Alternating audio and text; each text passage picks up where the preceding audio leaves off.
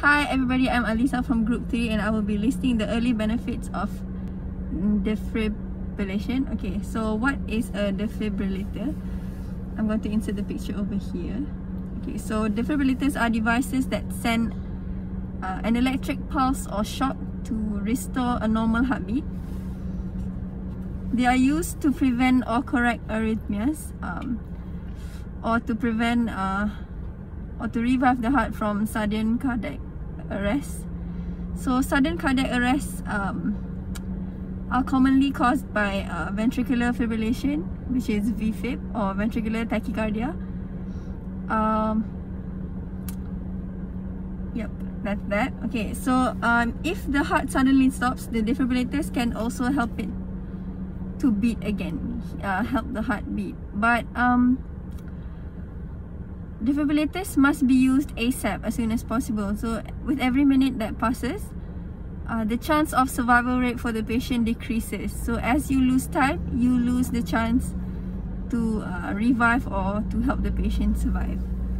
That's the importance of early defibrillation, because that's the only way to restore a normal heartbeat and to help the patient to revive.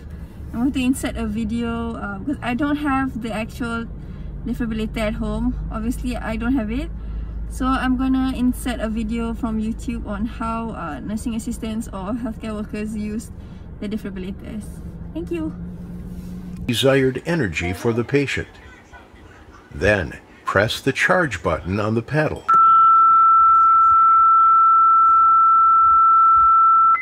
The orange shock buttons on the paddles flash to indicate the defibrillator is charged, and the patient contact indicator lights turn green once proper skin contact is made.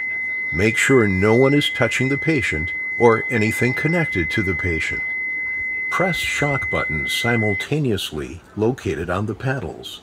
Upon delivery of the shock, the Heart Start Intrepid announces, "Shock delivered." Following successful defibrillation, the joules delivered displays and the shock counter will increment accordingly. Following successful defibrillation, and after you confirm a stable heart rhythm, return the therapy